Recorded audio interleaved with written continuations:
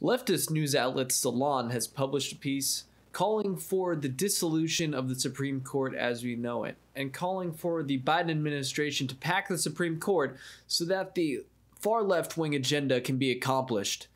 While Biden was elected to be a return to normalcy and to be the people's president of a more moderate tone, it's clear that his far left flank wants him to obey their every whim and to help them institute their radical agenda. The article centers around University of Wyoming law professor Stephen Feldman's new book, detailing how he thinks it's necessary to pack the court to save the democracy. The professor details the path towards packing the court, which of course starts with ending the filibuster in the Senate, since there's no way that 60 senators would go along with packing the court right now, and details how, once that's done, all that it needs to do is hit Joe Biden's desk. But of course, the ultimate goal of packing the court, as is stated in this article, is to be able to pass election reform, which would federalize the elections, and therefore make it much more difficult for conservatives to ever win again. And this is something that the author quite cynically mentions. Quote, "People who criticize calls for court packing say that the problem is Republicans will reinstate and add more justices themselves next time they have power. What's your answer to that?" Well, I think the politics of the situation is that you can't have court packing unless you have control. Democrats have control of the House, the Senate, and the White House. If there's protection of voting rights that the Supreme Court would not strike down, then I don't think the Republicans, as currently constituted, could sweep the House, the Senate, and the White House.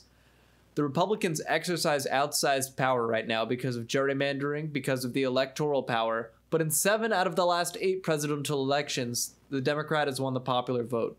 The Republican Party would not have the popularity to sweep and implement court packing. When the Republican Party might actually sweep, it won't be the same Republican Party that we have today.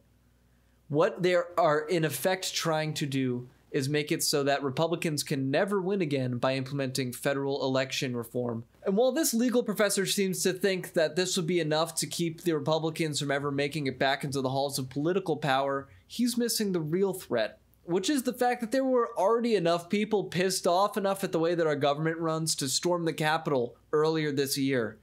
Do you think that if there was an obvious degradation of the ability of their votes to have any meaning, which it is already doubtful that they do,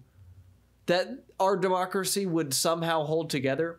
This is a clear instance, as was cited in the 7 of last 8 popular elections that have been won by Democrats, of the notion that the party that gets the most popular votes should get to control everybody in the country. And this is antithetical to the founders' ideal of federalism, meaning that most of these controls should be exercised by states, such that if 51% of the population believes the country should be governed in a completely antithetical way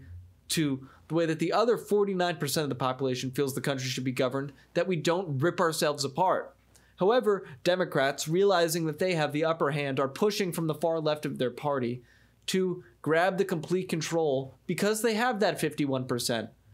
while completely not acknowledging the fact that the 49% of people who they hope to subjugate with their endless regulations, taxes, and spending will not want to have any part of that, and that there are a percentage of those people who are crazy enough to do something about it outside of going to the ballot box.